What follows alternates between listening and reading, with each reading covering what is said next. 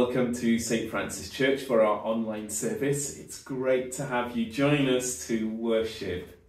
Wherever you are, whatever day of the week this is, I pray that you would really meet with the living God who loves you and desires to bless you.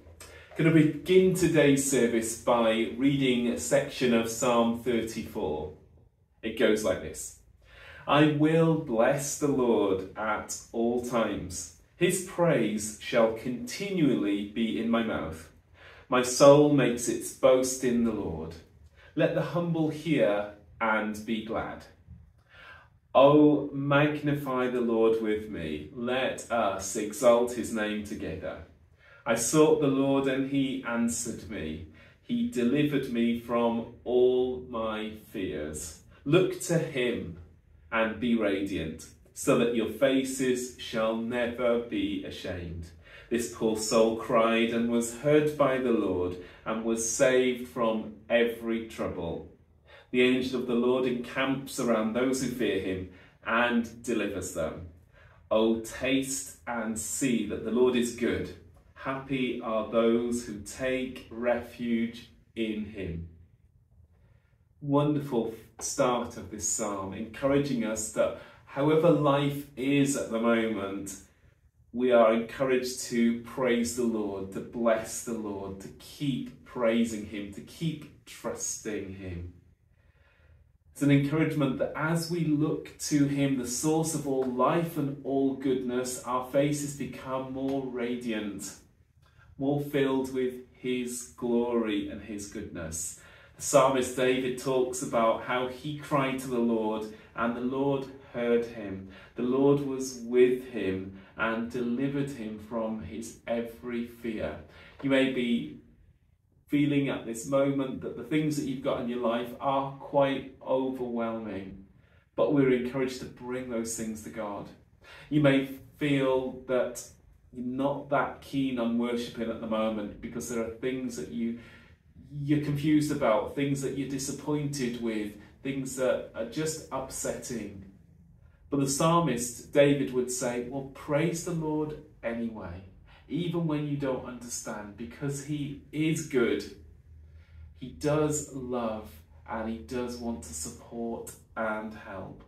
And then verse 8 of this psalm section says, taste and see that the Lord is good. When we take some time to be with him, we so often meet him in his goodness and his mercy, and that's my prayer for us today. Let's just invite God to help us. Oh Lord, even when we don't feel like worshipping, would you help us to give you the praise, the honour and the glory that you deserve? Would you help us to cry out to you and to bring to you the things that are on our minds and in our hearts that are upsetting us? The things that we're worried about, the things that cause us and those that we love great pain.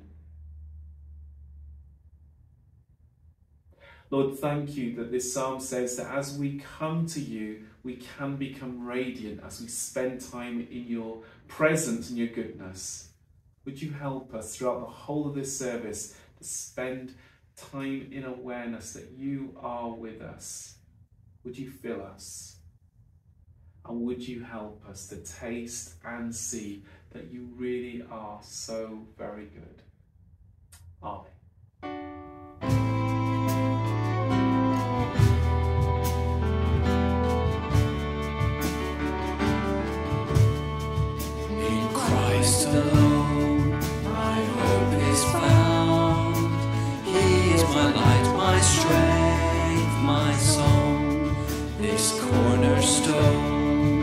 Solid ground, firm through the fiercest drought and storm.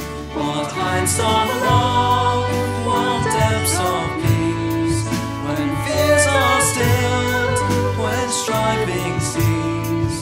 My comforter, my all in all, here in the love of Christ I stand.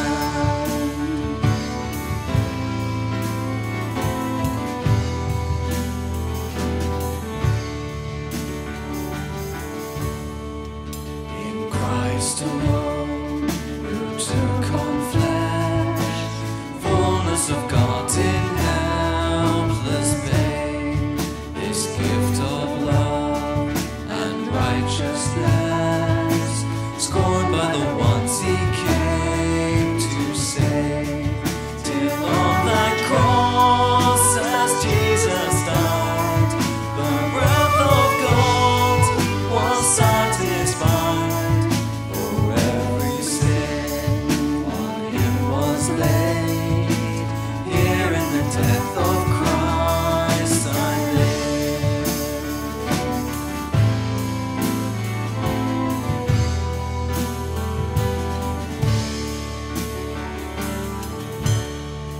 There in the ground his body lay, light of the world by darkness slain, then bursting forth in glorious day, up from the grave he rose again, and as he stands in victory, sin's curse has lost its grip on me, for I am his, and he is mine, bought with the precious blood of Christ.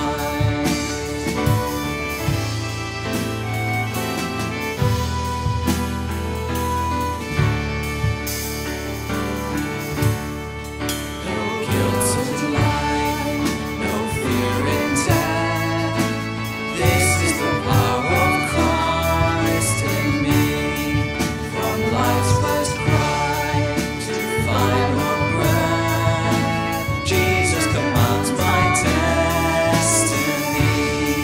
No power of hell, no scheme of man can ever pluck me from his hand, till he returns, all must behold, here in the power of Christ I'll stand.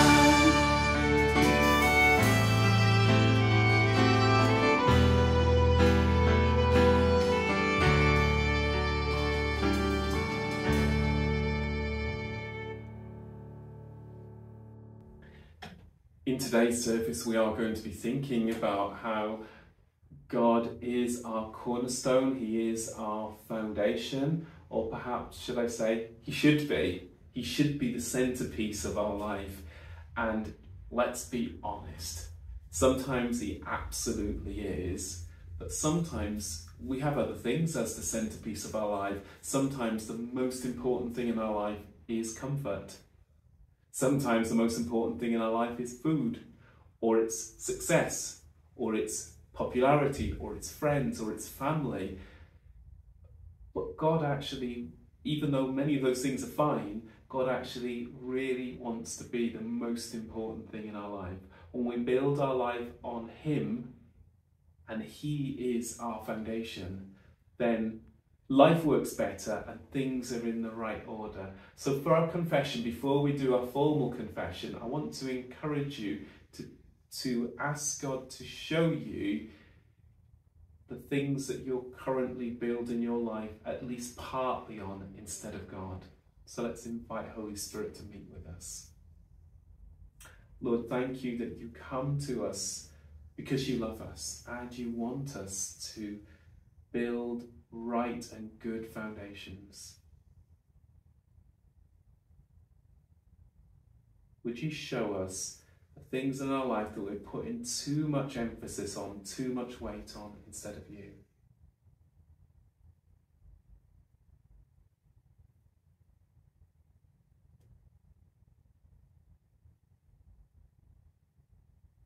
Lord, we're sorry for that.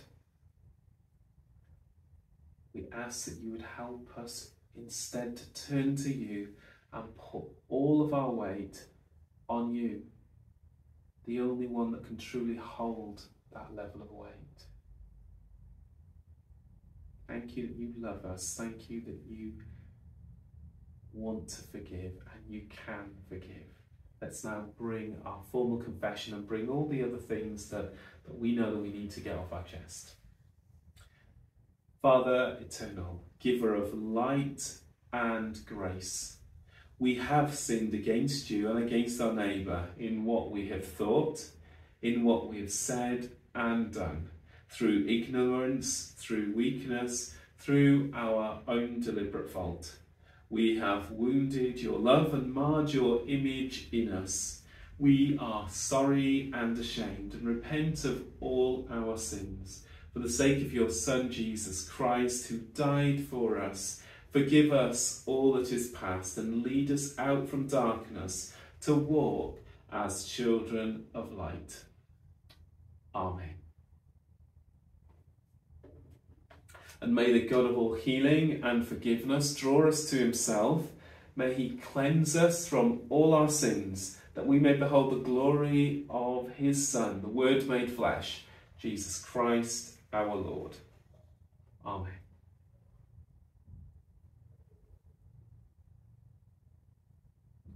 Almighty and everlasting God, you are always more ready to hear than we to pray, and to give more than we either desire or deserve.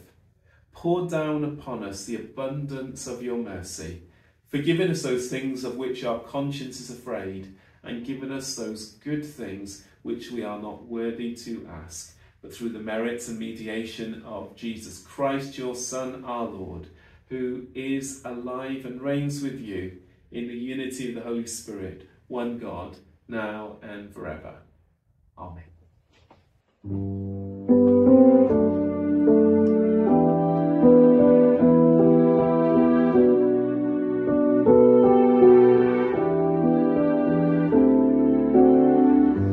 Lord, I come to you, let my heart be changed, renewed, flowing from the grace that I found in you.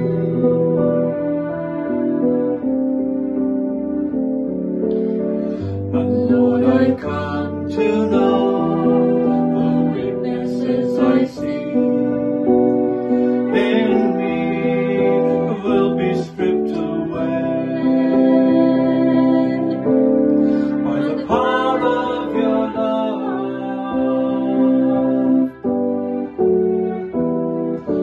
Hold me close, let your love surround me. Bring me near, draw me to your side. And as I wait, I'll rise up like the eagle, and I will soar with you. Your spirit leads me on in the power of your love.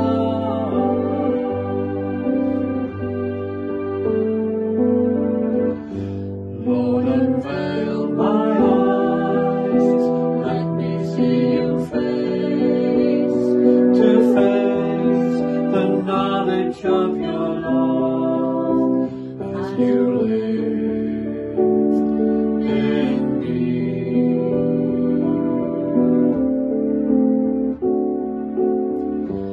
Lord, renew my mind as your will unfolds in my life, in living every day, by the power of your love.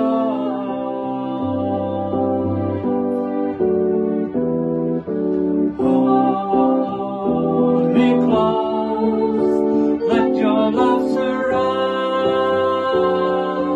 me. Bring me near, draw me to your side. And as I wait, I'll rise up like the eagle, and I will soar with you. Your spirit leads me on in the power of your love. And I I will soar with you. Your spirit leads me on in the path of your love.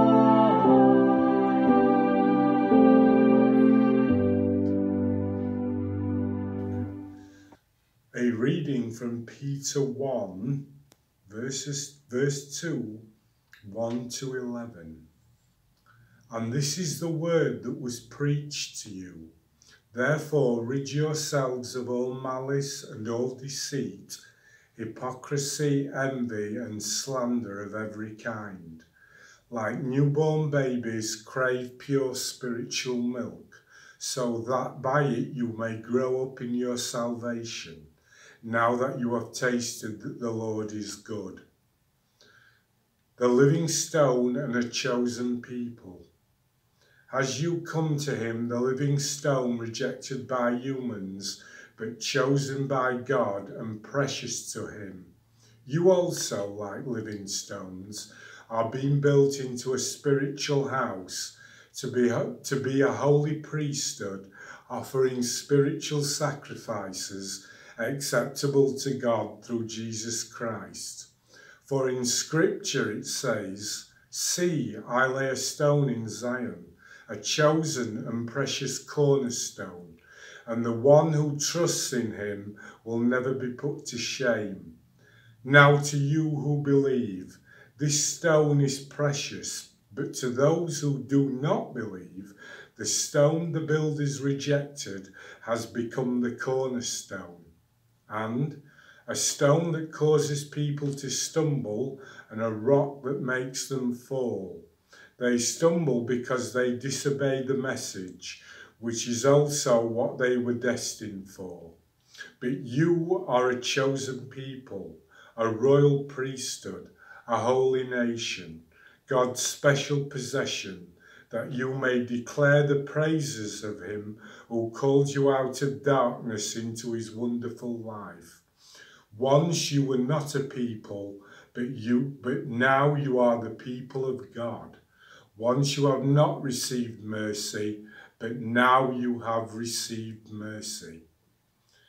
Dear friends, I urge you as foreigners and exiles to abstain from sinful desires which wage war against your soul. Live such good lives among the pagans that though they accuse you of doing wrong, they may see that your good deeds and glorify God on the day he visits us. This is the word of the Lord. Glory to you, Lord Jesus Christ.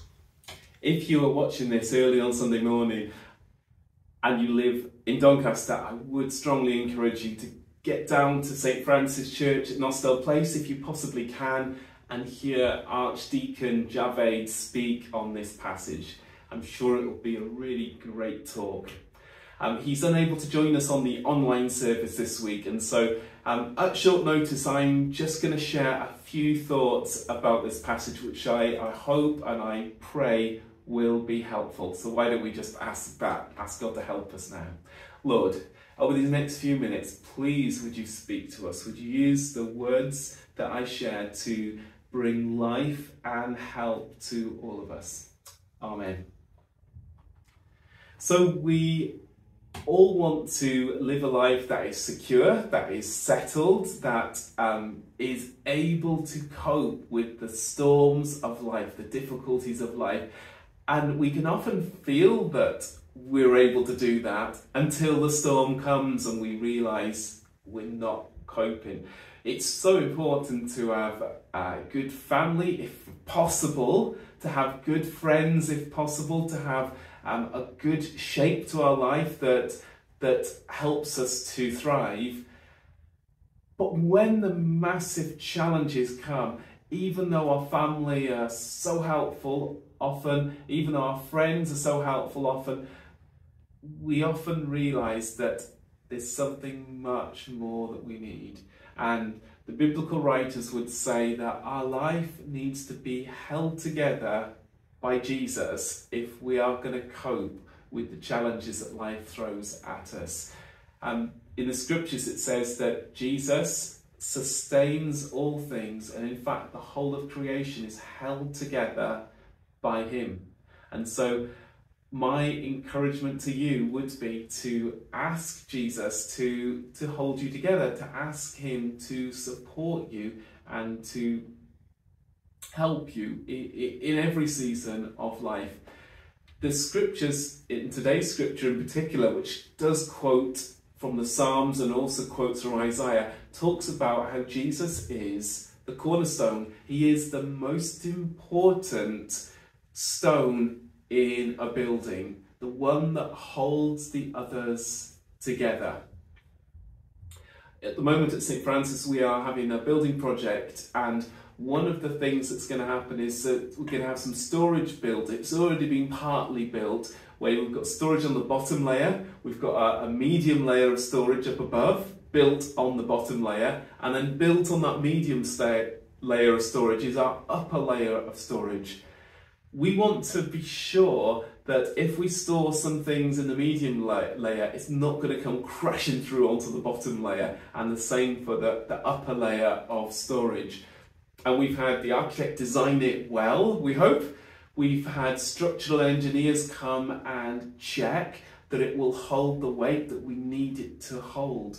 It needs to be strong enough to hold all that is needed. And for our life not to fall apart, we need to have something that is truly strong and truly consistent, that will hold us even when everything seems to be falling apart. There'll be an inner strength or an inner steel that will keep us going, and that strength, that steel, is of course Jesus. And in the analogy that we've got in today's passage, it's like he is that central, strong, big stone that holds things together. So let's have a look at 1 Peter. Peter is writing to Christians that are going through hard times, going through suffering, going through persecution, going through testing. He's already told them to cling on to Jesus, who is the living hope. He gives you hope for the future. He gives you help in the present. He calls them to really focus on living well for him. And today's passage begins by saying, get rid of things that are not helpful. Get rid of things that you don't want to be carrying about with you. You want to get rid of it. Things such as malice and guile and insincerity, envy and slander. Get rid of unhelpful things. And then he says, crave after things that are good. Bit like imagining you're a newborn infant and longing for milk. Long for pure spiritual milk. Long for things that are going to be good for you spiritually. Fill yourself with that, so that you may grow and keep growing. You have tasted that the Lord is good. Quoting Psalm 34 that we had at the beginning of the service. So keep tasting God. Keep tasting God's goodness. Keep reading his word. Keep reflecting on his qualities, and keep being filled with the Spirit. And then Peter says to the people listening to this letter being read out, he says, come to him, come to Jesus. He is a living stone. Though he's been rejected by people, he is chosen. He is precious in God the Father's sight. And he says to the church, to the people, to the Christians, you also are like living stones. You're like stones that are being built together into a beautiful spiritual house. A bit like the idea of the temple being built, the temple that holds God's presence.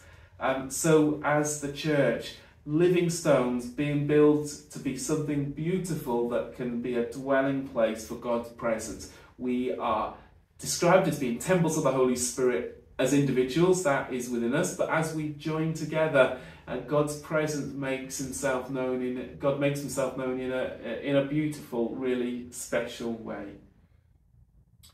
So, and then it goes on to quote the Old Testament, saying, he says, built into a spiritual house, to be a holy priesthood, to be like the priests in the Old Testament, offering sacrifices to God. The sacrifices are your spiritual sacrifices. It is your worship, it is your praise, it is your trust. Keep offering that to God. Keep pleasing God with the way that you trust him. And then quoting scripture from the Old Testament, see, I am laying in Zion or Jerusalem a stone, a cornerstone that is chosen and precious. Talking about Jesus, the one who is the centerpiece. Whoever believes in him will not be put to shame. These Christians that are facing trouble and persecution, keep believing, because you will ultimately not be put to shame. To those who believe, Jesus is so very precious. But for those who do not believe, the stone that the builders rejected, they thought the stone wasn't any good. Referencing to those that rejected Jesus in the time of his ministry, they thought that he wasn't who he claimed to be. But they've now discovered that Jesus has become the very head of the corner. He is the cornerstone. Those that have rejected Jesus will stumble. He is like a rock that will make them fall. They stumble because they're disobeying what God is asking. But you who are choosing Jesus, you are a chosen race. You are a royal priesthood. You are a holy nation. You are God's own people. You are to build your life on Jesus. You are to have Jesus as your centerpiece, as the one that holds you together, so that you may be able to proclaim the mighty acts of God, the one who's called you from darkness into light. Once you weren't a people, Peter says, but now you are God's people. You are chosen by God. Once you hadn't received mercy, but now you have received mercy. So I wonder, do you see yourself as God's chosen people? Do you see yourself as one whose acts of worship are really precious to God? Do you see yourself as someone who is dearly loved? He loves you and he wants you to build your life on him. He wants to be the centerpiece of your life. He doesn't want there to be rivals. He wants to be your Lord. He wants to be your Saviour. He wants to be your foundation. Will you let him? Will you build your life on him? Let's pray.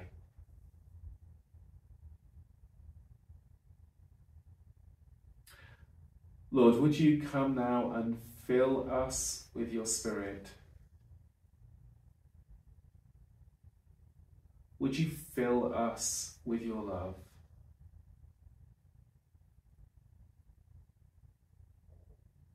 Where we are feeling that we're falling apart, would you hold us together? Where we're feeling that we are not having you in the central part of our life, we're sorry, would you come front and centre?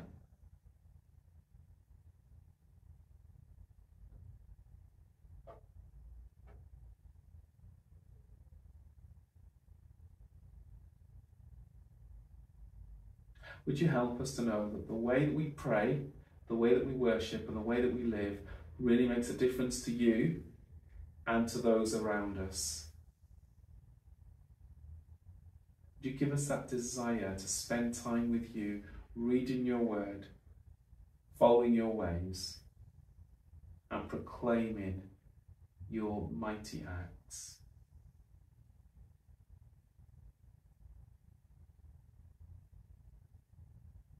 And just in the silence, it may be something you particularly need to pray for today. Just take the time to talk to the God who loves you and wants to help.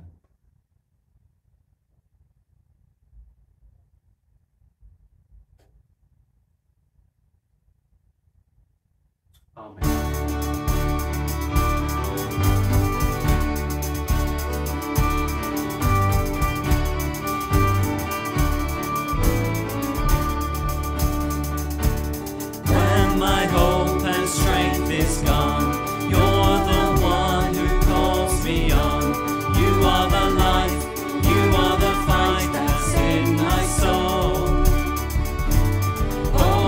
Resurrection power.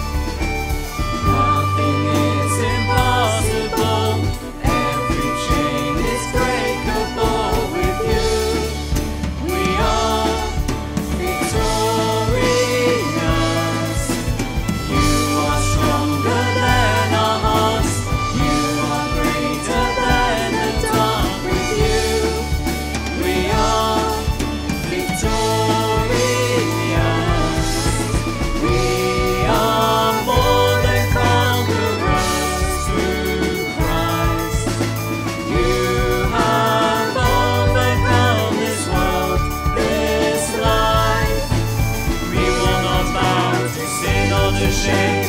We are defiant in your name. You are the fire that cannot be tamed. You are the power in our veins, our Lord, our God, our conqueror.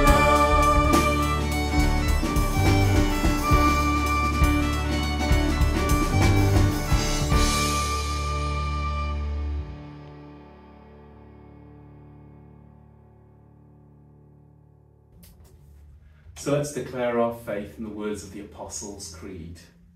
I believe in God, the Father Almighty, creator of heaven and earth. I believe in Jesus Christ, his only Son, our Lord, who was conceived by the Holy Spirit, born of the Virgin Mary, suffered under Pontius Pilate, was crucified, died, and was buried. He descended to the dead. On the third day he rose again. He ascended into heaven. He is seated at the right hand of the Father, and he will come to judge the living and the dead. I believe in the Holy Spirit, the Holy Catholic Church, the communion of saints, the forgiveness of sins, the resurrection of the body, and the life everlasting. Amen. Believing that when God's people intercede, God intervenes. Let us do so now. Yahweh Jireh, your word warns that in the end times there will be fires, floods, tornadoes and earthquakes. And we pray for the past and the present victims of such tragedies. When the attention of the world moves on, we ask that you will be their provider and comforter. Lord, in your mercy, hear our prayer. Lord, as the new school year is fast approaching, we pray that the disillusioned teachers in our country will be filled with enthusiasm and loving care for their new pupils. And for the children's and youth ministry throughout the Sheffield Diocese, under the guidance of our Mike, we ask for an abundant harvest. Lord, in your mercy, hear our prayer. Lord, thank you that during the 3 days of holiday at home, you enabled Jodie and her team to be your arms and feet, and that you kept everyone safe under challenging circumstances.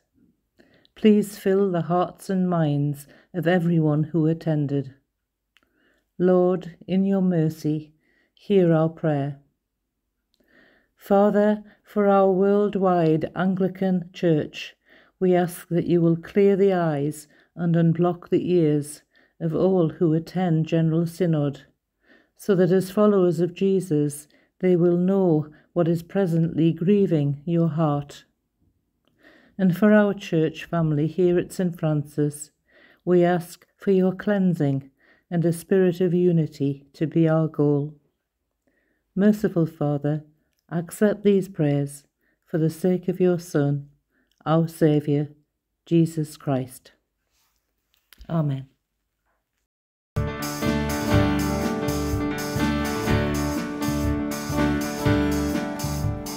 You are my vision, O King of my heart.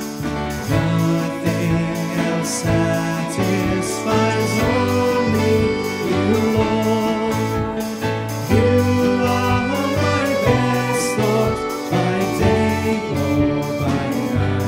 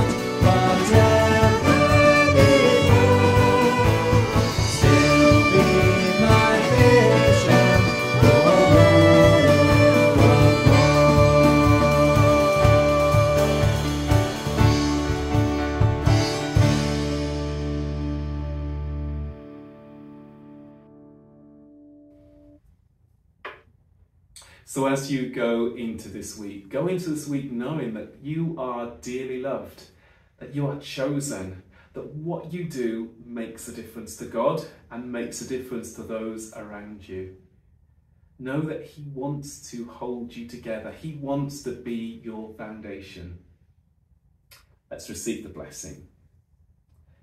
May the God of all grace, who's called you to his eternal glory in Christ Jesus, establish, strengthen, and settle you in the faith. And the blessing of God Almighty, the Father, the Son, and the Holy Spirit be with you and remain with you now and always. Amen.